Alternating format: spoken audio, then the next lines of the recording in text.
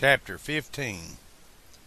Doc Brown had never seen his teenage friend so shaken before, but he also noticed something else, something very disturbing, that he hadn't seen in his previous love-struck moment. "Marty," Doc demanded, pointing at the belt hanging from the teenager's jeans, "why are you wearing that gun? You're not considering going up against Tannen tomorrow." Marty glanced a little guiltily down at the weapon at his side. When his gaze met Doc's again, he shrugged and tried to smile. "Hey, Doc," he explained, "tomorrow I'm going back to the future with you." He patted the gun handle self-consciously. "But if Tannen comes looking for trouble, I'm going to be ready." He stood up straight, squaring his shoulders, ready for an imaginary gunfight. "You heard what he called me last night?" Oh yes, Doc Brown remembered now. Marty did always react badly to being called chicken, or yellow, or scaredy cat, or any of those things. It was the one failing of a very bright lad. Doc was certainly glad he was older and more experienced. It wouldn't do to have two of them with such failings, especially in a crisis. But how could he get Marty to see the error of his ways? "Marty," he replied sternly, "you can't lose all sense of judgment just because someone calls you a name. That's exactly what causes you to get into the accident in the future that—" "What?" Marty interrupted. "What about my future?" "Oh, Doc. Oh, dear." Doc Brown realized, a bit too late, that he shouldn't have mentioned that incident in 1985 when Marty's new 4x4 got into an accident. Well, would get into an accident, really, with that Rolls Royce. It was all the result of a stupid drag race down near Hilldale. The teenager had gotten pretty banged up, and then the owner of the Rose had sued. The whole thing hadn't been very pretty, and it had broken not only Marty's hand, but his spirit too. The teenager had gotten so depressed, would get so depressed, Doc reminded himself, that he had even given up playing the guitar. And now Doc had blabbed Marty's future right to Marty. Maybe, Doc considered, Emmett L. Brown did have a fault or two. The teenager watched him intently, expecting an answer. "I can't tell you," Doc admitted. "It might make things worse." Like creating another paradox, Doc thought. And that was one thing they didn't need. Things were confusing enough already. "Worse?" Marty yelled. "Wait a minute, Doc. What's wrong with my future?" But Doc had said too much already. "Marty, we will have to make decisions that affect the course of our lives." Doc nodded sadly to himself. "You've got to do what you got to do." He reached in his pocket to curl his fingers around the flowers. Clara. What was he going to do with Clara? After a moment he added, "And I got to do what I've got to do." Marty and Doc had finally agreed to go through with the plan. So why did Marty feel like something was going to go wrong? They had waited until nightfall. Then they had loaded up the DeLorean onto Doc's oversized wagon, hitched up the team, and driven out of town. Doc had modified the DeLorean slightly the day before, replacing its rubber tires with metal wheels properly gauged to run on the train tracks. Once they had driven the wagon out to the rail spur that led to the ravine, they pushed the DeLorean off the wagon and onto a special set of tracks. Doc had devised to guide the car over the tailgate and onto the actual train line. Everything was going exactly according to plan, so why was Marty so nervous? Maybe it had something to do with the way Doc was acting. The inventor kept talking to himself. Sometimes he would look quickly at Marty, then just as rapidly glance away. and every once in a while his old friend seemed to forget completely what he was doing, and just sit and stare into space until Marty reminded him what they were working on. And then again, there was that business about the future, Marty's future, that Doc had started to talk about before he clammed up. What could be so terrible that Doc would act like that? Not that, Marty reminded himself again. Doc was acting normal anyway. The inventor was probably worrying about those time paradoxes, where the past couldn't happen because somebody wasn't in the right place at the right time. Marty gave up. He couldn't do anything about it now, anyway. Before he could worry about the future, Marty had to get out of the past. Besides that, Doc was looking at him again. This time, for a change, the inventor didn't look away, although, from the grim look on Doc's face, Marty half wished he would. "Marty, I made a decision," Doc said rapidly. "I'm not going with you tomorrow. I'm staying here." Marty shook his head. This didn't make any sense at all. "What are you talking about, Doc?" "There's no point denying it," the inventor added firmly. "I'm in love with Clara. You were right about this man-woman thing. I can't explain it, but I just know that." Doc took a deep breath. "She's the one." He pounded his fist on the edge of the wagon. "She even likes Jules Verne, Marty. She has all of his books." Oh no, Marty was afraid something like this was going to happen. There had to be some way he could still talk Doc out of it. "But Doc, we don't belong here. Neither one of us. It still could be you that gets killed tomorrow." He pulled out the photo again and waved it under Doc's nose. "What if this is your future?" But the inventor was adamant. "Marty, the future isn't written. It can be changed. You know that. Anyone can make their future whatever they want it to be." He pushed the photograph and Marty's hand away. "I can't let this one little photograph determine my entire destiny. I have to live my life according to what I believe is right." He put his right hand upon his chest. "In my heart." Yep, Doc had really gone loopy, completely off the deep end. But didn't he remember the reason Marty was here in the first place, to rescue him from Mad Dog Tannen and all? "Hey, Doc," Marty spoke again, choosing his words carefully. "I'm all for true love and everything, and I like Clara too, really. You and her, you're kind of cute together. And if this were 1985, I'd say go for it." He sighed. He couldn't put it any better than this. "But it's 1885, Doc." He pointed at the inventor. "You're the doc, so tell me, what's the right thing to do?"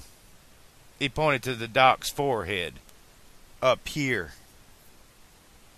Doc blinked, then sighed, then nodded.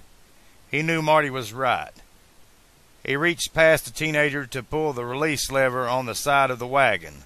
The DeLorean ran down the temporary rails onto the train track.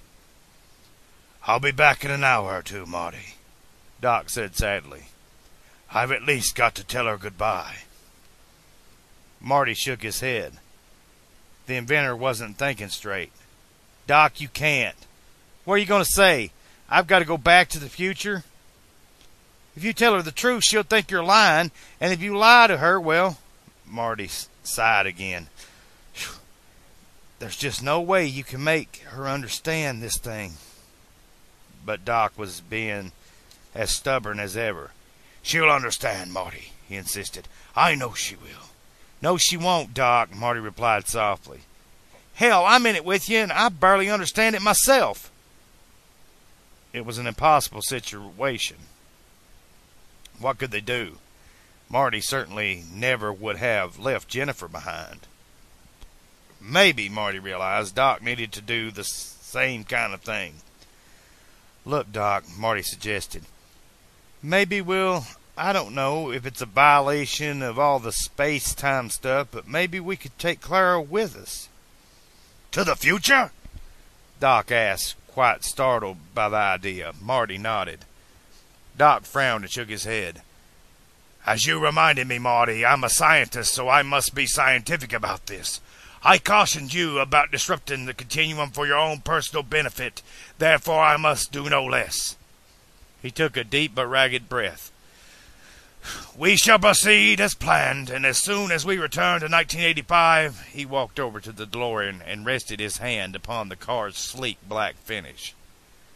We'll destroy this infernal machine. Traveling through time has become much too painful. Marty nodded again. Everything that had happened since he'd gotten into the DeLorean had been one long, never-ending mess.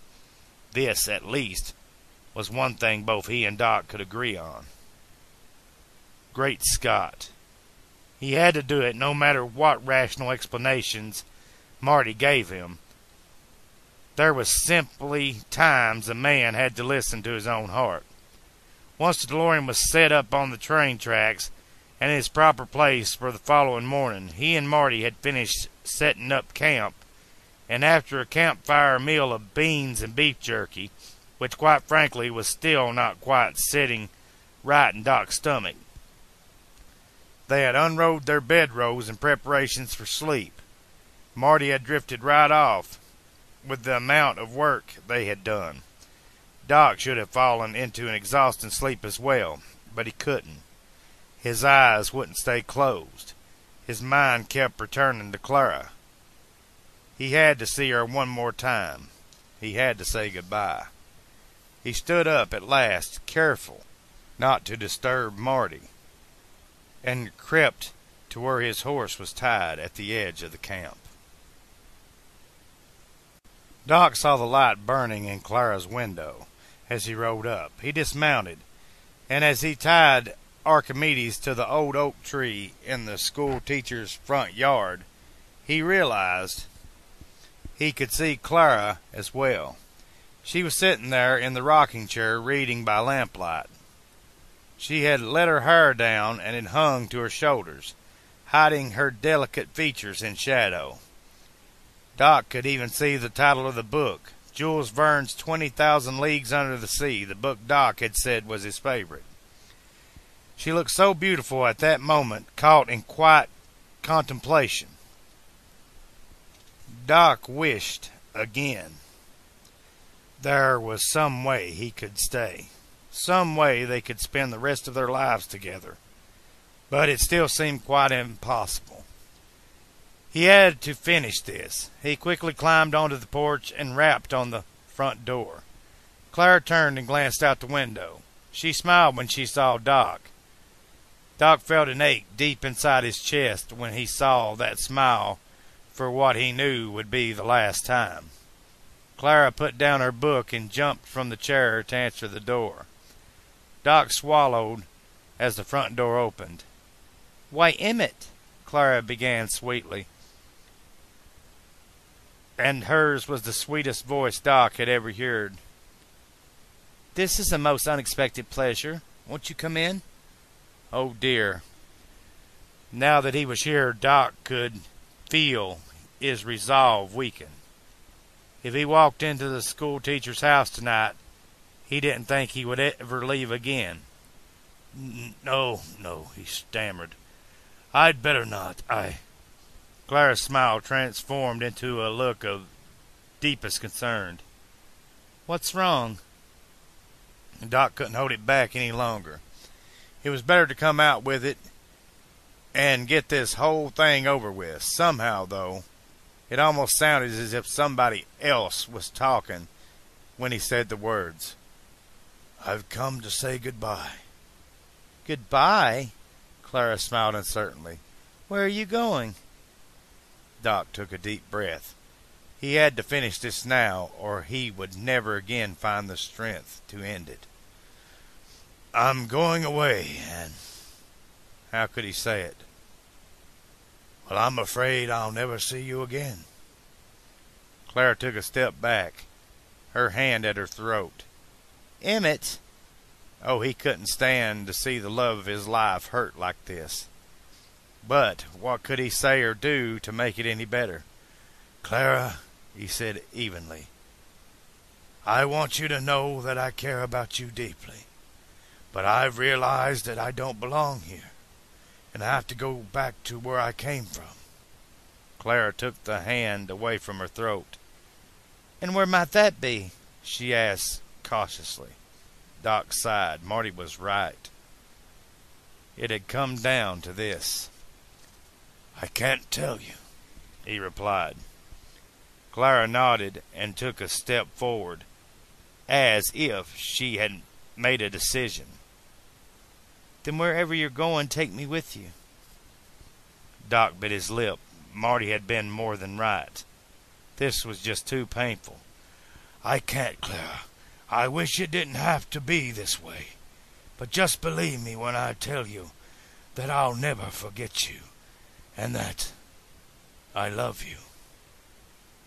But Clara couldn't leave it at that. And Emmett, I love you, she said firmly. But I don't understand what you're trying to say. Doc spread his hands, his fingers curling as if they might find an answer out in the night air. Clara, he said softly and hopelessly, I don't think there's any way you can understand it. School's teacher stepped even closer, so that she was looking right at him, only a foot away. Please, Emmett, she insisted. I have to know if you sincerely do love me. Tell me the truth. Well, Doc thought, if that's what she wanted, how could he deny her? How, indeed, could he deny her anything? All right, then, he replied evenly. I'm from the future. I came here in a time machine that I invented, and tomorrow I have to go back to the year 1985. He stopped, waiting for her disbelieving reply, but she nodded instead. Yes, Emmett, I do understand. She did? She could actually accept that he came from the future and that he had to go back?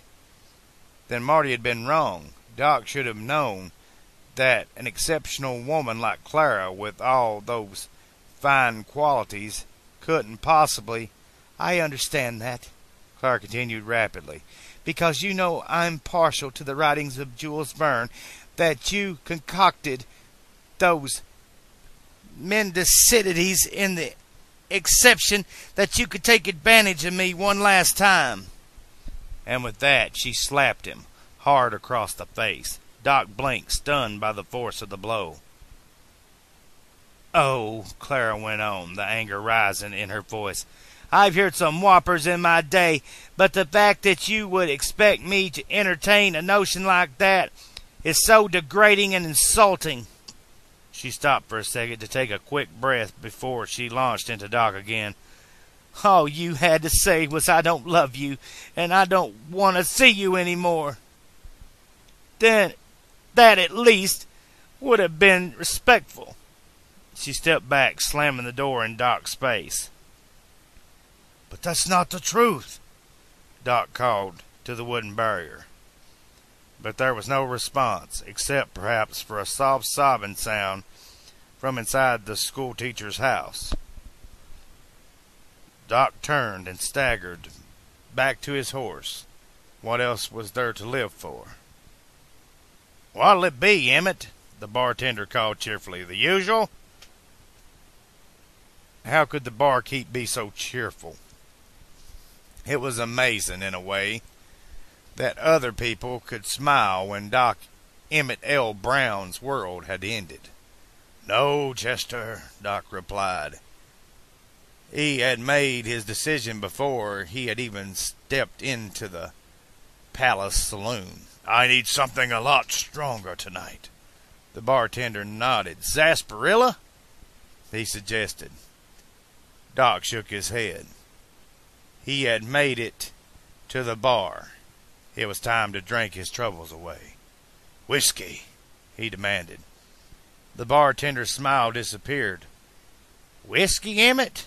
No, you can't. Remember what happened to you on the 4th of July? But Doc wouldn't be talked out of it. He had thought about this over and over again as he had ridden Archimedes back into town.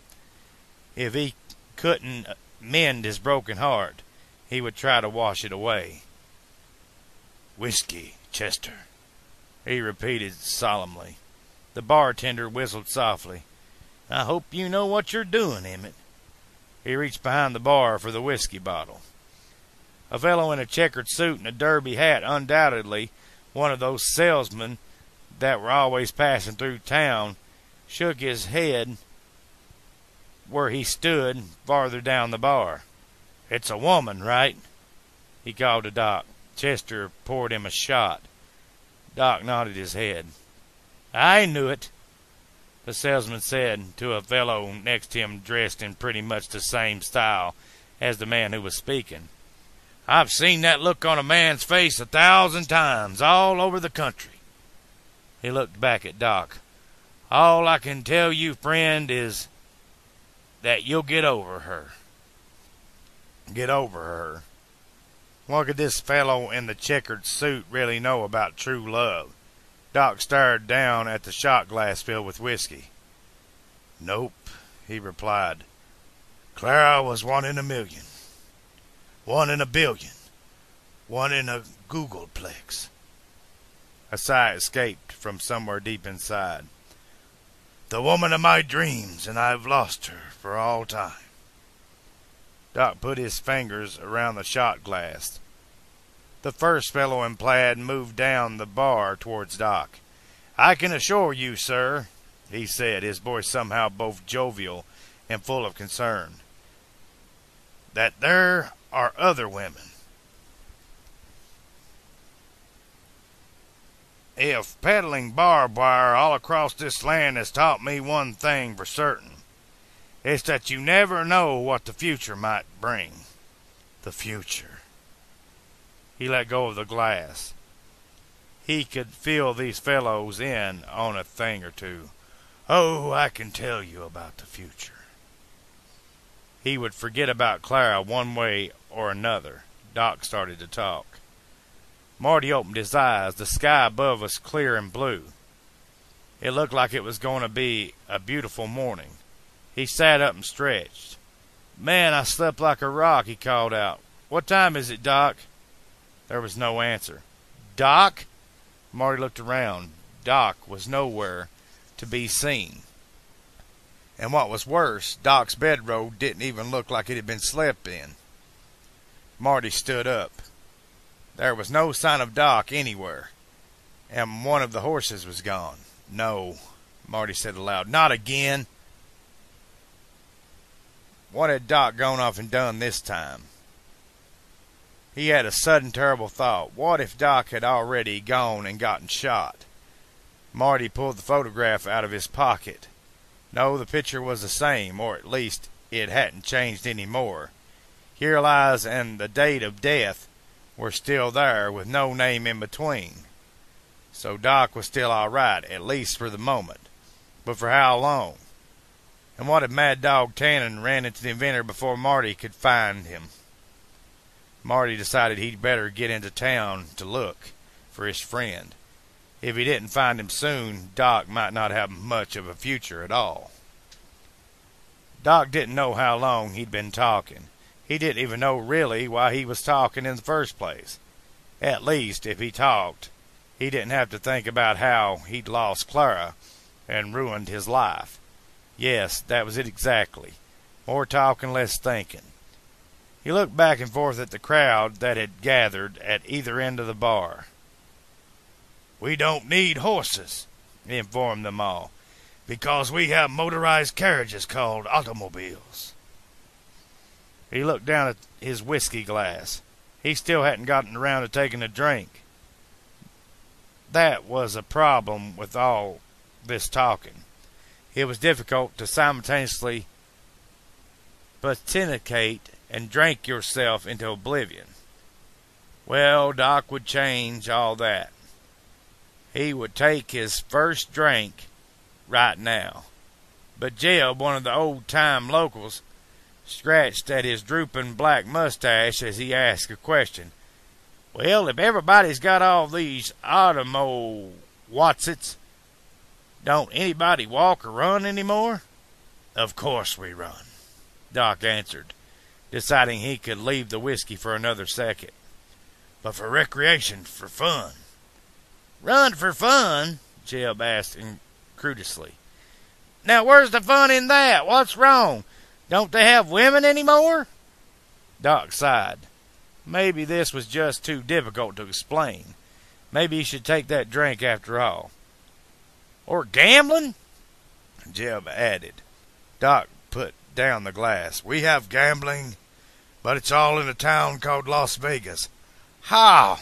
Laughed Zeke, another of the old-timers. I've been to Las Vegas. He scratched at his snow-white beard. Ain't nothing there but desert, no water, not even a saloon. Next time you're going to tell us, interrupting a third fellow named Levi, as he pushed up his derby hat, is ain't nobody got guns no more, neither. Doc nodded knowingly. Oh, we still have guns. Thank God there's something civilized about the place, Jeb exclaimed. Doc looked back down at his whiskey. You know, the bartender remarked to one of the salesmen, I ain't heard anybody spin a yarn this wild since that Missouri feller come through here a few years back. What was his name? Twain, or was it Clemens? Zeke leaned over the bar. How many has he had? He asked the bartender. None, the barkeep replied with a shake of his head. That's his first one, and he still ain't touched it yet. Doc looked down at his glass. Yep, he thought it was just about time to take a drink. Meanwhile, at a campsite just beyond the outskirts of town, Buford Tannen kicked his sleeping sidekicks awake. Let's go, Tannen demanded, pausing a moment to spit. I got me a runt to kill. One of his men sat up, rubbing his eyes, and lit a cigar. Still early, boss, he mentioned. What's your hurry? Buford grinned as he patted his revolver. I'm hungry, he drawled. Even though they were barely awake, all three men knew enough to laugh. Chapter 16. Marty jumped off his horse and ran into the blacksmith shop. Doc! He called. Yo, Doc! No one answered back. The barn was empty. Doc had sent the remaining horses to graze in a local farmer's field, just in case he and Marty really didn't come back. The place was totally silent, the blacksmith's fire out, the tools neatly placed back on their hooks and shelves.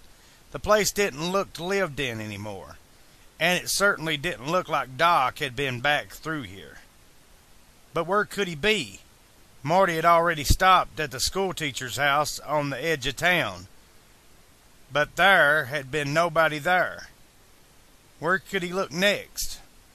Or had Mad Dog Tannen already gotten to Doc? Somewhere outside of town.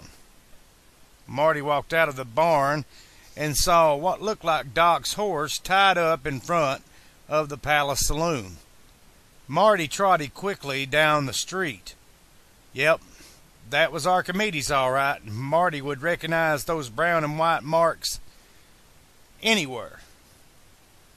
But what would Doc be doing in the saloon? He could hear voices inside as he ran towards the palace swinging doors. And one of the voices was Doc's. Marty walked into the saloon and saw his friend surrounded by a couple dozen locals, all paying total attention to whatever the inventor was talking about. Doc, Marty called, what are you doing? Doc looked sadly at his teenage friend. I've lost her, Marty. Lost her for all time. Oh no, it was Clara again, Marty sighed. They didn't have time for Clara anymore. Come on, Doc, he insisted. You've got to come back with me. Where? Doc asked miserably.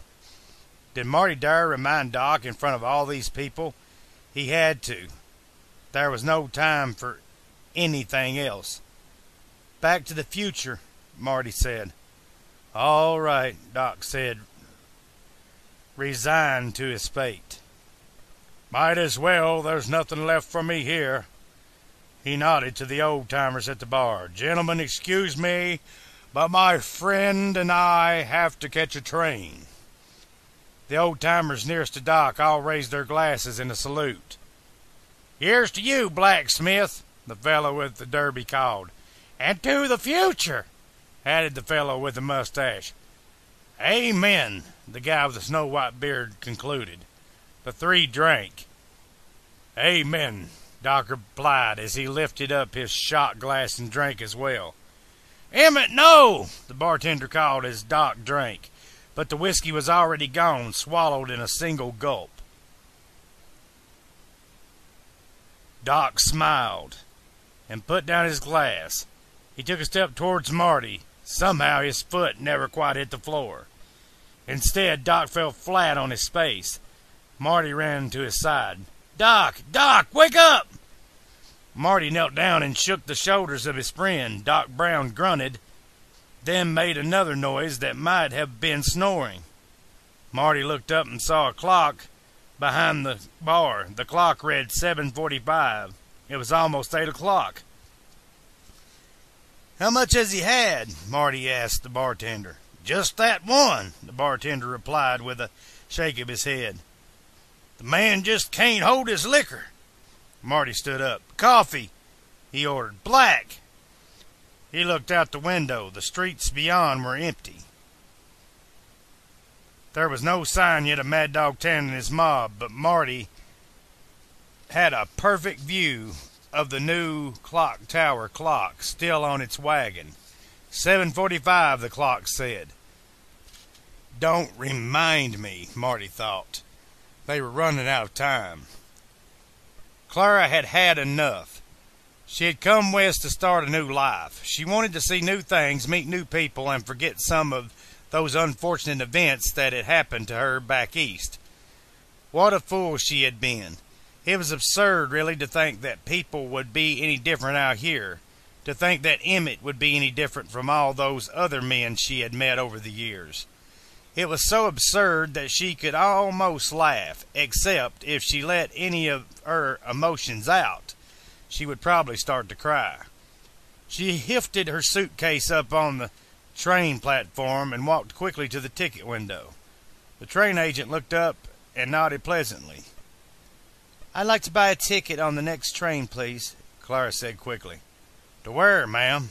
The ticket agent asked. Anywhere, she replied, as long as it's far away from here. The agent arched an eyebrow and looked down at his schedule. Well, the number 19 to Sacramento should be arriving in about 10 minutes. It leaves at 8.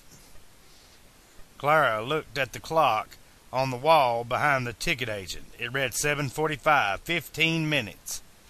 Then, and she could leave Hill Valley and Emmett L. Brown and Jules Byrne and square dancing and all the stars in the nighttime sky. She could leave everything behind. That'll be just fine, she answered in an even voice. 15 minutes in Hill Valley would be nothing but memories, and maybe some days she could forget those as well. Marty rolled Doc onto his back, then managed to prop him up to a sitting position as the bartender fetched the coffee. The barkeep walked around the end of the bar and handed Marty a steaming mug. Marty put the coffee cup to Doc's lips. Marty tilted the cup slightly. Doc took a sip and made a face as more of the coffee sloshed down his chin. He started to snore all over again. Son, the bartender said over Marty's shoulder, if you want him to sober up fast, you're going to need something a little stronger than coffee. Marty looked up at the barkeep. In matters like this, he supposed he should consult the expert. What do you suggest? He asked. The bartender grinned and waved a young man over to the bar. Joey, he instructed, Give me some Tabasco sauce, cayenne pepper, onions, chili peppers, and mustard seed. The young fellow nodded and ran into the back room as the bartender reached beneath the polished wooden shelf and pulled out a bottle of vinegar and a part of an onion. His helper rushed back with an armful of jars and bottles and dumped them on the bar. The bartender whistled tunelessly as he mixed all of it into a beer glass, then glanced up at Marty. In a few minutes, the barkeeper remarked cheerfully, he'll be as sober as a priest on Sunday. Marty glanced at the clock by the bartender's shoulder. It read 7:47. 10 minutes, Marty muttered. Why do we have to cut these things so close? The bartender leaned over the bar, handing Marty both the glass, which was now filled with a uniform vile brown liquid, and a clothespin. Put the clothespin over his nose, the bartender instructed. When he opens his mouth, pour it down his gullet. Then stand back. Marty did as he was told, placing the clothespin over the bridge of Doc's nose, effectively closing off his nasal passages. The sleeping Doc opened his mouth to gulp in air. In a single fluid motion, Marty poured the contents of the glass into Doc's gullet. What happened next was quite amazing. In fact, Marty couldn't figure out what was more incredible: the strength of Doc's blood-curdling scream, the amazing blood-red color of his face, or the speed with which he ran from the bar to dunk his head in the horse trough. Well, no matter which was more surprising, the final effect was quite dramatic. Marty and the barkeep both ran out of the bar to find Doc's head totally submerged in water. Marty heard a gulping sound from the trough and realized that Doc must be drinking water, he hoped. When this was all over, that his friend would forgive him for this dramatic cure. Doc stood, took a deep breath, and fell on his face. That was just a reflex action, the bartender explained. It'll take a few more minutes for the stuff to clear up his head. The bartender grabbed Doc's arms while Marty took his legs. Together they started to drag him back indoors. Marty glanced over at the courthouse clock. It was 7:49. Marty realized that if they didn't get going soon, they wouldn't be in time for anybody to forgive anything. But there were others out this morning who didn't want to forgive anything ever. Marshal Strickland urged his horse forward, and his son followed his lead. There were Mad Dog Tannen and his boys, just like Strickland had expected, riding in towards Hill Valley. The marshal's horse walked out from behind the cover of the pine trees. His son's mount came out next. Strickland made sure that Buford and his boys could see the shotgun on the marshal's lap. That's far enough, Tannen, he called out. I don't want any trouble. But Tannen only grinned. Stay out of my way, he drawled, and there won't be none. Strickland reached down for his shotgun. I'm warning you. Tannen whipped out his pistol and shot the gun out of Strickland's hands. The shotgun flew into the bushes, half a dozen feet away. Strickland stared at Tannen. He'd never seen anybody that fast on the draw. Buford had turned his pistol on the boy. Drop it, Sonny, he ordered. But Strickland's son still clutched his own shotgun. He looked over to his father, a silent question in his eyes. What could Strickland do? Tannen had the drop on them.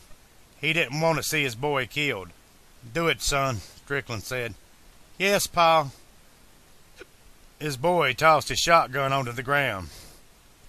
Now I'm warning you, Marshal, Tannen continued in that same low-key voice. I'm here on a personal matter, and if you want to live to see your boy grow up, you just ride out of here for a few hours and leave me be. The rest of Tannen's gang had drawn their guns now, too. Marshal Strickland saw 4 pistols all aimed at his chest. He had no choice. He had to leave. He sighed and turned his horse around to leave. Tannen watched the horse walk away for a moment, then raised his gun and shot the marshal in the back. Strickland fell from his horse. "I lied, Marshal," Tannen remarked amiably. He waved for his boys to follow him into town. They all knew they had some important killing to do. The boy jumped from his horse and ran to his fallen father. "Pa!" he called. "Pa!" But Marshal Strickland could barely hear him. He turned to his son and, with his last breath, whispered, "Remember that word, son. Discipline." "I will, Pa," the boy promised. If he had his way, it would be a word that every Strickland would live by for generations. Okay, it's at this point that I probably should, pretty much start chapter 17, I guess, because we just finished chapter 16 up there.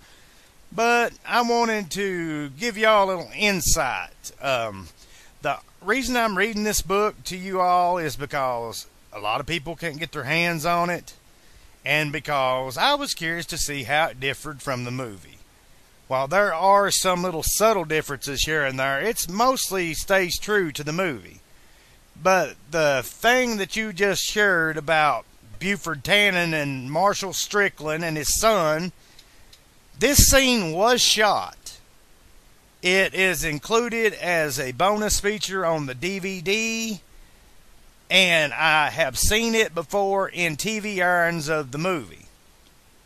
But it was omitted from the finished film, and I'm glad to see that they included it in this book. So I hope you all are enjoying it so far, and here's chapter 18. Well, chapter 17, my bad. Chapter 17. Between Marty and the bartender, they managed to get Doc back indoors and propped up in a chair. Doc seemed to be more or less awake, but had once again lost control of all his muscles. Marty looked at the clock over the bar. It ticked from 7:49 to 7:50. It was time to get serious. Marty slapped his friend across the face. "Come on, Doc, get sober!" Doc's head lolled to the other side. Marty looked up as he heard the hinge creak on the swinging doors. "Hello, Seamus," the bartender called. "Didn't expect to see you here this morning." Marty realized he had been holding his breath. He half expected the next person through that door to be Mad Dog Tannen with his pistol drawn. Instead, it was his great-great-grandfather. Marty grinned at Seamus, and his ancestor smiled back. "Well," Seamus said uncertainly, "something inside me told me I should be here, as if my future had something to do with it." But Marty's future was already being planned outside the palace saloon. Buford Tannen and his 3 men pulled up to the hitching post in front of the saloon. They dismounted and tied up their horses. The streets were deserted. Everyone knew what was due to happen this morning. Tannen walked down the dusty street until he was opposite the swinging doors of the palace. "All right, runt," he yelled. "It's 8 o'clock, and I'm calling you out." Marty looked up. The saloon was as still as death. The clock read 7:51. "Just my luck," Marty whispered. "He's early." What could he do? One thing for sure, he wasn't going to go out until it was time. "It's not 8 o'clock yet," he yelled towards the door. "It is by my watch," Tannen yelled back. "Now let's settle this thing once and for all, Eastwood, or ain't you got the gumption?" Marty took a breath. Now that the time had come for the showdown, Marty realized he didn't want to shoot anyone, even Buford Mad Dog Tannen. But how did he get out of this? And what happened if he couldn't? Marty reached in his pocket. He had to sneak a peek at the photograph. The photo had changed again. Here Lies was still there, along with the date of death, today's date. But there was a name now between the two. the letters faint as if washed away by the rain and winds of time.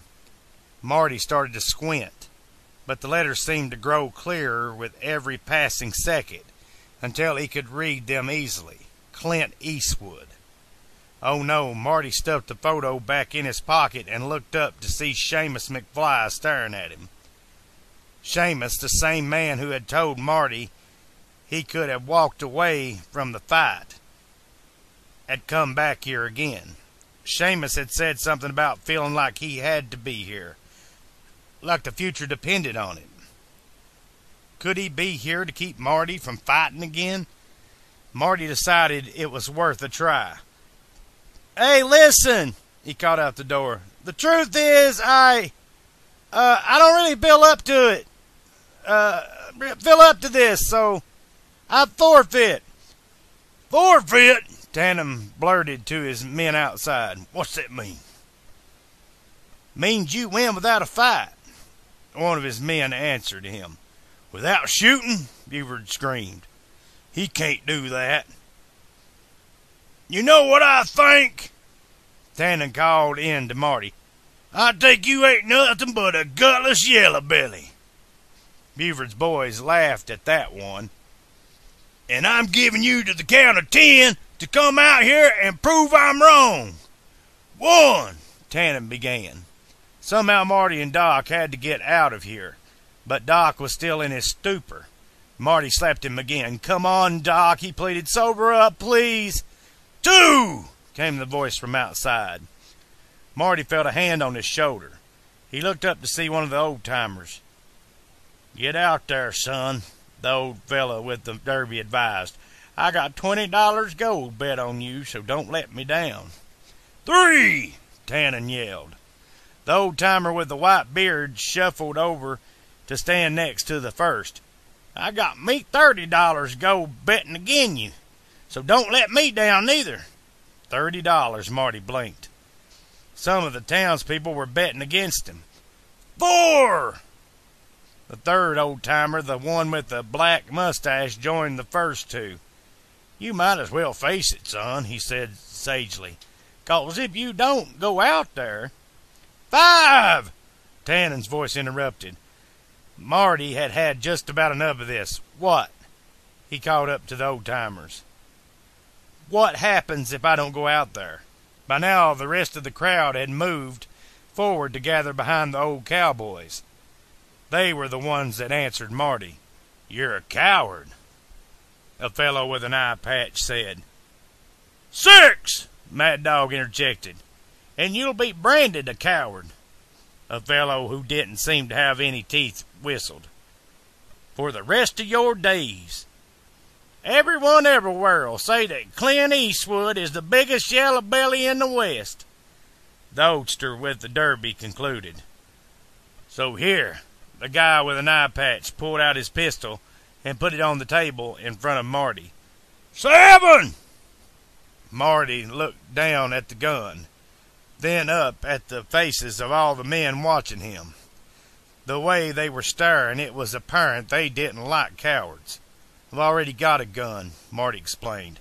Then let's see you use it, somebody else yelled. 8! Marty looked down at the Colt strapped to his belt. He thought of the photo of the tombstone. They all wanted him to go out there and die like a man. 9! Marty's gaze wandered to the edge of the group and saw Seamus McFly. No, everyone didn't want him to go out there. Seamus wanted Marty to make his own decision, and Seamus had told him that a real man didn't always go out and blindly fight. A real man was somebody who could make real decisions about what was best for him. 10! Tannen yelled. Marty had made up his mind. He stood, and he looked at the other men in the saloon. Hey, he said forcefully, this is ridiculous. I don't care what Tannen says. He's an idiot. And I don't care what anybody else says either. Okay, a little note here. Marty does not call Tannen an idiot. He calls him an asshole. But anyway, he looked over to Seamus. His great-great-grandfather smiled, nodded his approval. Doc sat up, blinking rapidly. Marty turned back to his friend. "Doc, are you all right?" The inventor looked around, trying to get his bearings. "I think so," he said after a moment's pause. "Whew!" He rubbed his head. "What a headache. I confess the only thing I really miss here is Tylenol." Marty let out a long breath. Now that Doc was all right, they could get away from this place and back to the DeLorean. "Bartender," he asked, "is there another way out of here?" The barkeep pointed to the door at the far end of the bar. "Through the back." Marty leaned over and helped Doc to his feet. "Do you hear me?" Buford Tannen screamed outside. "I said that's 10, you gutless yellow belly!" The others in the saloon shook their heads and started to talk among themselves. "Tannen's right," the old fellow with the derby muttered. "That runt's yellow. He's got about as much guts as a snake has hips." The white-bearded oldster added, "The most sickening display of cowardice I've ever seen." The senior with the mustache agreed. Seamus stepped forward. "Is that so? Well, I say there's a difference between being a coward and being a fool. No, sir, I'd say that young fella's got a noggin full of horse sense, he does." He grinned at Marty again. "Good luck to ye, Mr. Eastwood." Marty waved back as he helped Doc through the door. "Good luck to you, too." Doc shook off Marty's helping hand as they walked down the short back hall towards a second door. Marty opened the door and saw they were in an alleyway on the side of the saloon. Well, if they could move fast enough and grab their horses, maybe the element of surprise would give them a chance to get away. Marty started running, so did Doc. But the inventor wasn't quite as sure on his feet as he had thought. He stumbled, falling with a crash into a pile of cans and wooden boxes. One of Tannen's men ran around the corner and saw both Doc and Marty. "Hey!" the gunman yelled. A bullet whistled past Marty's ear. Marty realized it wasn't over yet. Chapter 18. Marty ran across the street, diving into the open door of a cabinet shop and right into a cast-iron pot-bellied stove. His left shoulder rammed the door, knocking it from its hinges. It clanged as it hit the floor. Ow! You had to be careful when you got involved in this Western action stuff. Marty massaged his shoulder. There would be a real bruise there, but nothing was broken. He was lucky he didn't hit the stove with his head. He would have passed out and had another one of those Clint Eastwood dreams. Marty looked down at the solid iron stove door. He smiled just like Clint Eastwood. He took a deep breath and realized he was in here by himself. What had happened to Doc? "Listen up, Eastwood!" Tannen yelled from somewhere outside. "I aim to shoot somebody today. I'd prefer it to be you. But if you're just too damn yellow, then it'll have to be your blacksmith friend." Oh no, Marty crept over to the window and cautiously peeked above the sill. There, in the middle of the street, were two of Tannen's gunmen, holding on to Doc, and Mad Dog Tannen pointing a pistol straight at Doc's ear. "Marty!" Doc yelled when he saw his friend. "Forget about me and save yourself!" That was one thing Marty knew he could never do. Tannen had finally accomplished what he had wanted all along. Marty was going to have to face him. Marty pulled the snapshot from his pocket one more time. There were two names there now, Clint Eastwood and Emmett L. Brown, both on the tombstone, one over the other, as if the picture had been taken twice. It looked like somebody was going to die, but who? Was this his future or Doc's? "You got 1 minute to decide," Tannen yelled outside. Marty could hear the train whistle in the distance, the train that would have taken Doc and Marty to the future.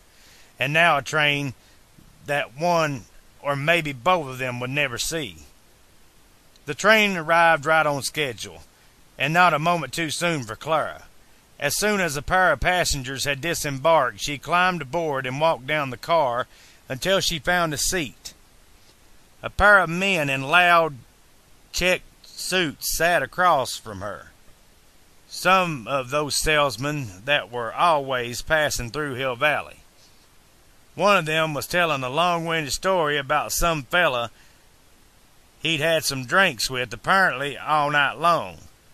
Clara turned away from them and looked out the window, hoping that would be enough to discourage either of the gentlemen from including her in the conversation. The way she felt right now, she didn't want to talk to anyone. "All aboard!" the conductor yelled at the end of the car. The train lurched forward, then slowly picked up speed as it pulled away from the Hill Valley station. The fellow across from her was talking very loudly, as if everything he said was part of his salesman's spiel. "Yes, sir, that poor fellow last night had the worst case of broken heart I've ever seen," he chattered on. "And when he said he didn't know how he'd get through the rest of his life knowing how much he hurt his poor Clara, that really got me right here," he nodded sadly. "I don't believe I've ever seen a man so torn up over a woman." Clara turned and looked at the salesman. Could he be talking about Emmett? "Excuse me," she asked politely, "but was this man tall, with big brown puppy dog eyes and beautiful silvery flowing hair?" The salesman nodded enthusiastically. "You know him?" She nodded in return. "I'm Clara." The salesman raised his eyebrows in a surprise. "Well, Clara," he said with a sincerity only a salesman could muster, "if you have any feelings toward him whatsoever, go find him. I've never seen a man more tore up or in love than he was. And a love like that doesn't happen too often. Whatever happens between you two, I'd give him a second chance." Clara stared at the salesman for a second. She realized she was right. She stood and pulled the emergency cord. "Emmett!" she whispered. Iron wheels screamed as the train jerked to a stop. Clara hurried down the aisles, ignoring the shouts of passengers and the questions of the conductors. She quickly descended the steps and began to walk back into town. Maybe she thought it had been her own stubborn pride that made her want to run away from Doc. Well, she was a stubborn woman. More than one man had told her so. Only this time she was going to use that stubbornness to find and keep the man she loved. Marty heard Tannen's voice calling from out in the street. "All right, Runt, time's up." He looked out the window. He guessed he was as ready as he would be. The two gunslingers still held Doc, but Tannen was staring in towards the shop where Marty stood. And there was another change, too. In the minute Marty had taken to get ready for their confrontation, all the doors and windows on the other side of the street had filled with onlookers. The citizens of Hill Valley were going to get their show after all. Marty checked out his outfit in the mirror at the back of the store. It was all in place, the hat, the serape, the gun belt, just like Clint Eastwood, and a fistful of dollars. Now, all he had to do was act like Clint Eastwood. "I've got a bullet here for you, Eastwood," Buford screamed, "aimed right for your heart." That was just what Marty wanted. He stepped out onto the street. "I'm right here, Tannen." Mad Dog Tannen grinned. "Draw," he demanded. Instead, Marty unbuckled his gun belt and let it fall to the ground. "No," he said, slowly and confidently. "I thought we could settle this thing like men." Tannen's grin got even wider. "You thought wrong, dude." He drew his pistol and fired. Marty fell to the ground. Buford Tannen laughed and sauntered over to his fallen foe. Marty opened his eyes and kicked the gun from Tannen's hand. Tannen's jaw dropped as the gun went flying across the street. Marty jumped to his feet. Tannen rushed him, aiming a fist straight for his gut. He howled in pain as his knuckles smashed against something solid. Marty threw back his serape to reveal the cast-iron door he had taken off the pot-bellied stove. Now that it had served its purpose, he could unstrap this thing from his chest. "It's broke!" Buford wailed, holding up his nerveless hand for all to see. "My gun hand's broke!" He looked up at Marty and growled, grabbing for the teenager with the hand he had left. Marty grabbed the stove door and smashed it on top of Tannen's head. The blow sent Buford reeling sideways. Marty threw the door down. The rest of this fight was going to be settled with fists. Mad Dog Tannen shook his head and blinked, then rushed Marty one more time. Marty socked his opponent square in the face, sending him tumbling backwards over a hitching rail. But you couldn't keep a mad dog down. Tannen staggered to his feet again and rushed Marty, hitting the teen with his right hand. Tannen had forgotten what happened to his right hand. He screamed in pain. He swung at Marty with his left, but Marty easily sidestepped the blow. This was getting pitiful. Marty gave Tannen a good, hearty shove. Buford Tannen fell into the tombstone, the same tombstone in the photo, breaking the stone in half. Somehow he got to his feet again, but he really couldn't stand anymore. Instead, he stumbled backwards into a cart Marty had seen when he'd first come to town, a cart filled with damp, fragrant manure. Buford passed out, covered in brown. Marty turned to study the three members of Tannen's gang. The three outlaws exchanged a look, and then, without a word, let go of Doc and started to run. They were followed quickly by three sheriff's deputies. Marty walked over to his friend. "You okay, Doc?" "I'm fine, Marty." Doc brushed his coat where the gunman had held him. A young boy, maybe 7 or 8, ran across the street to get a better look. "Wow!" the boy shouted excitedly. "Armor! How'd you think of that, mister?" Marty shrugged. "I saw it in a Clint Eastwood movie." The boy frowned. "Movie? What's a movie?" Oh, that was right. In the thrill of the victory, Marty had forgotten where he was. Still, as he strode from his high school film history course, movies should be showing up pretty soon. "You'll find out," he told the boy with a smile. The other townspeople started to gather around as well. One of them shooed the boy away. "Move along, D.W., move along." Another fellow, wearing what looked like a barber's smock, shook his head. "That little Griffith boy. Can't hold him down." Marty frowned, remembering his film history course all over again. Griffith boy? D.W.? Nah. All thoughts of history left his head as he saw another of the local deputies move quickly over to the semi-conscious outlaw. The deputy drew his gun. "Buford Tannen, you're under arrest for the murder of Marshal James Strickland." Tannen raised his shoulders and tried to stand. In the distance, the train whistle blew. Marty looked over at Doc. That had to mean the train was leaving the station. Okay, I'm going to stop here for a second. Here's another thing that's different in the book than the movie. He was not under arrest for killing Marshal Strickland. He was under arrest for robbing the Pine City stage. Because that scene where he killed Marshal Strickland was omitted from the movie. But as I said earlier, it is included as a bonus feature on the DVD. Okay, let's get back to the book.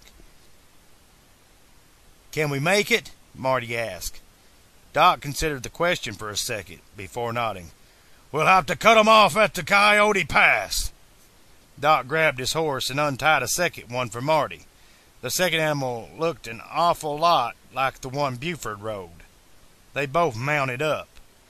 There in the middle of the crowd, Marty saw Seamus McFly. Marty picked up his gun belt and waved at his great-great-grandfather. "Seamus, here!" He threw the belt over to the farmer. "Traded in on a new hat." "Thank you, Mr. Eastwood," Seamus replied as he deftly caught the gift. Marty looked over his shoulder as he turned his horse to go. "And take care of that baby!" Doc and Marty took off at a full gallop. Clara had made it to town at last. There was a crowd in front of the Palace Saloon. Clara ran towards them as she saw a pair of deputies lead a very dirty and disoriented Buford Tannen across the street towards the jailhouse. It looked like something serious had happened here. She also had seen a pair of riders gallop around the corner as she approached. They were too far away for Clara to tell for sure, but one of them looked as if he had a long mane of silver hair. "Emmett," she called, but there was no reply. She ran down the street to the blacksmith shop and flung open the doors, her momentum carrying her halfway into the barn. "Emmett!" she called again. "Emmett!" The shop appeared to be empty. Even the horses were gone. Perhaps it was Emmett she had seen riding away with young Clint. But where? She spotted a tabletop model of some sort pushed up against one of the walls. It was particularly covered by canvas, but once she pulled the covering off, she realized it was a tiny reproduction of Hill Valley, much like the map she had seen in the waiting room of the train depot, with Main Street, the courthouse tower, the Palace Saloon, even the train station. And running from the train station was a set of miniature tracks with a point at the far end of the tracks marked "Stop Train Here." A point that, if she understood this model reconstruction, was very near to the ravine where Emmett had saved her. "Stop Train Here" was this the mystery that Emmett wouldn't tell her about? Why would they want to stop a train? Well, Clara decided she was about to find out. She had seen Clint's horse tied up in front of the barn. She was sure he wouldn't mind if she borrowed it, especially for something as important as this. No matter what was happening, Clara swore this: she would not be left behind. Chapter 19. Marty could see it below, a thick black smudge moving along a thin black line. It was the train just entering Coyote Pass, and by urging their horses over Gale Ridge, they were ahead of it. Now, if they could just keep their horses at a gallop down the steep hill that led into the pass, they had a chance to overtake the train before it passed by the spur with the DeLorean. Doc whooped as he started Archimedes down the hill. Marty's horse leapt after Doc's lead, and a moment later they were galloping full speed across level ground to intercept the train. Marty's horse pulled ahead, as if the stallion knew exactly what was expected of it, and was eager for the rendezvous. It occurred to Marty that if this was indeed Mad Dog Dannon's horse, it probably would be very experienced in this sort of thing. But the train had reached the level ground as well, and it was gaining speed. Marty and Doc both managed to pull their horses parallel to the last passenger car, but their mounts couldn't stand this pace for much longer. Doc reached over and grabbed the ladder on the side of the car, pulling himself off his horse. After steadying himself and taking a deep breath, Doc climbed to the roof of the train car as Archimedes fell behind, and Marty pulled his steed alongside the car and pulled himself up the ladder as well. Once he was sure that Marty was safely on board, Doc led the way forward, running across the tops of the cars towards the locomotive. Doc stopped, though, before they reached the tender. that car behind the engine where they kept all the coal. Doc raised his hand, the signal, Marty realized, and they both covered their lower face with their bandanas. They climbed forward over the covered half of the tender until Marty could see into the cab at the rear of the locomotive. As they had expected, there were two men down below, the engineer and the fireman, both of them facing towards the front of the engine. Doc drew one of the guns he had stored in Archimedes' saddlebag and jumped down behind the engineer.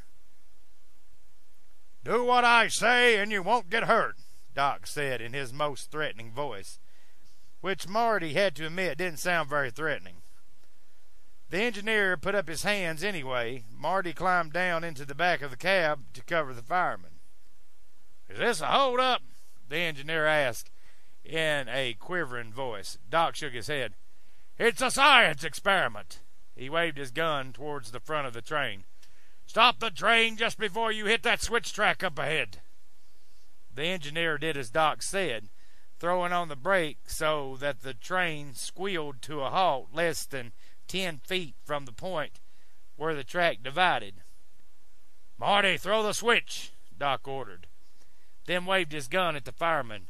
"You, uncouple the cars from the tender."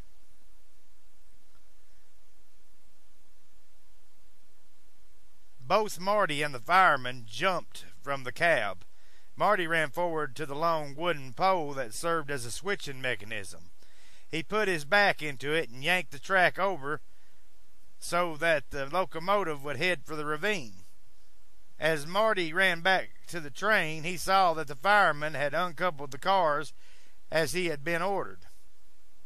Doc was staring at the engineer as Marty approached. After a moment's pause, Doc pulled off the engineer's cap, then handed the railroad man his own broad-brimmed black hat. "You can get off now," Doc remarked as he put the engineer's cap on his head. The engineer dutifully jumped off. Marty climbed back into the cab as Doc started the locomotive, and they slowly pulled away from the rest of the train. Clara urged her horse through the trees. They had been climbing for some time now. She wasn't quite sure where they were, but by keeping the sun more or less in front of her horse as she rode, she should be headed in the general direction of the ravine. The forest ended, and she found herself on a bluff overlooking what must be Coyote Pass.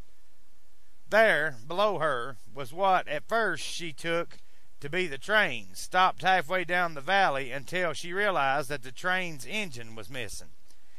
Emmett and Clint must have been here already and taken the locomotive. But why would Emmett want to steal a locomotive? Clara spurred her horse into a gallop, riding along the ridge parallel to the tracks. She had missed them in the pass, but she might still be able to head them off on the other side. She would find out, if it was the last thing she did in Hill Valley, exactly what Emmett L. Brown was up to. They had driven the locomotive fairly slowly for the half mile or so until they reached the DeLorean. They wanted to conserve as much fuel as possible for their final run at the ravine, but Doc apparently didn't want to depend on wood alone. As soon as he had stopped the locomotive, he instructed Marty to climb down and hand the inventor 3 cylindrical, cloth-covered packages that Doc had stashed in the DeLorean the day before. Marty picked up the first of the 3, wrapped in green cloth with a big number 1 printed on it. It was about 1.5 feet long and 9 inches around, and was surprisingly heavy for so small a package. Marty passed the green package up to Doc, then retrieved the second yellow-covered cylinder he gave to the Doc in turn, then picked up the last of the 3 wrapped in red. "What are these things anyway?" Marty asked as he passed this one to Doc. "My own version of Presto logs," the inventor replied as he stacked the red cylinder next to the other two in a corner of the cab. "Compressed wood with anthracite dust, chemically treated to burn hotter and longer. I use them in my forge so I don't have to stoke it." He pointed at the large number 3 on the red log. "These 3 in the furnace will ignite sequentially, make the fire burn hotter, kick up the boiling pressure, and make the train go faster." Marty nodded. There was nobody else like Doc. Maybe this new plan of his would actually get the locomotive and the DeLorean up to 88, and they could get out of here before they crashed into the ravine. Doc waved as Marty walked over to the DeLorean. Marty opened the car door and climbed down behind the wheel. The walkie-talkie, the same one they had used to rescue the sports book from Biff, sat on the passenger seat. "Testing, Marty!" Doc's voice crackled through the walkie-talkie's tiny speaker.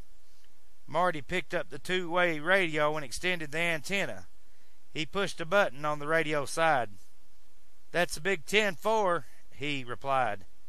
"Then let's go home," Doc's voice replied. Marty released the emergency brake and shifted the car into neutral. "Ready to roll," he said into the walkie-talkie. He looked in the rearview mirror as Doc tooted the train whistle. Marty could hear air hiss heavily from the cylinders behind the wheels as Doc released the locomotive's brakes. And then the pistons started to push the wheels as Doc opened the throttle. The engine eased forward. Marty tried to keep from tensing as the locomotive rode forward to the back of the DeLorean. Now, if the cow catcher would just grab the back bumper of the car and push it forward. Doc had assured Marty that the locomotive would not smash through the DeLorean, but still, Doc had been wrong before. Marty was jolted forward. He heard a crunch as the cow catcher hit the bumper. He grabbed for the door handle, but stopped when he realized the DeLorean was moving. The locomotive was pushing the car forward. Marty grinned. They were on their way. Clara had reached the tracks at last, letting her memory of the tabletop model in the blacksmith shop guide her.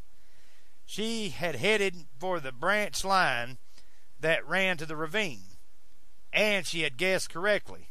There, only a few 100 feet ahead, was the locomotive, slowly pulling away. She was close enough to see what she thought was the back of Emmett's head. Although he no longer wore his wide-brimmed black hat, his silver hair now fallen from below a striped engineer's cap. "Emmett!" she called. The train kept moving. Emmett couldn't hear her over the locomotive engine. But she was too close to stop now. She kept her horse at a gallop. She was almost there. As long as the locomotive didn't gain speed too quickly, she could overtake them in no time at all. Clara leaned forward, kicking her mount's flanks, urging it to greater speed. She was almost to her Emmett. Great Scott! Doc pulled the cord that blew the whistle. He had never realized until now how enjoyable it would be to run a locomotive. Of course, Doc reminded himself, enjoyment was surely secondary in the present situation, considering the finite amount of track that had before them and the velocity they had to reach. It was time, quite frankly, to get down to business.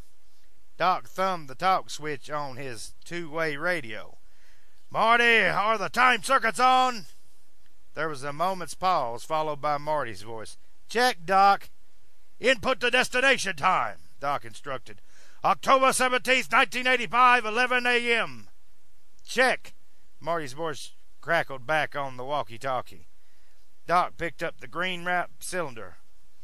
"I'm throwing in the presto logs," he announced to the walkie-talkie. Once they get going, we'll really get going.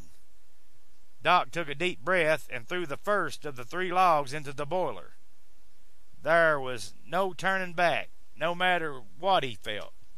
For his sake, for Marty's sake, for the sake of the space-time continuum, it was time to go back to the future. The train was gaining speed, but Clara's horse was faster still. They were closing in on the tender. At a moment like this, she was certainly glad she had led an active childhood back in her native New Jersey. True, she hadn't ridden a horse or done any serious climbing for years, but those were the sort of things you never forget. There was a ladder on the back of the tender. She had to pull her horse next to the ladder, grab onto one of the rungs, and pull herself off her horse and onto the moving train. Not a simple thing to do, but if both horse and train were traveling at the same constant speed, with no jarring distractions, she should be able to accomplish it easily. She pulled the horse parallel to the ladder. She had to do it for her future with Emmett. Marty looked down at the speedometer on the DeLorean. "We're running steady at 25 miles an hour, he announced. Not anywhere near as fast as they needed to go, he thought, but didn't say aloud. Doc's voice called reassuringly over the walkie-talkie. "The first log should fire any moment now." So this was it, Marty thought. If the effects were going to be anywhere near as spectacular as Doc had described, as soon as that log caught fire, he would have to brace himself for the shock. But if the locomotive didn't explode or lurch forward so violently that it pushed the DeLorean off the tracks, they should really be able to get some speed. Clara reached over and firmly grasped the bottom rung of the ladder. The world exploded around her. There was a great booming roar, and the air above the locomotive was filled with green smoke and flame with a terrible suddenness. The car jerked forward, pulling her from her horse. She managed to grab the ladder with her other hand as well, before the wind hit her, almost turned her from her perch. The locomotive was traveling at a fantastic speed, and she could barely manage to hang on, her shoes mere inches from the ground and certain injury. "Emmett!" she called with all the strength in her. But the locomotive's engine was roaring now. There was no way anybody could hear or help, and with every passing second it felt as if they were going faster still.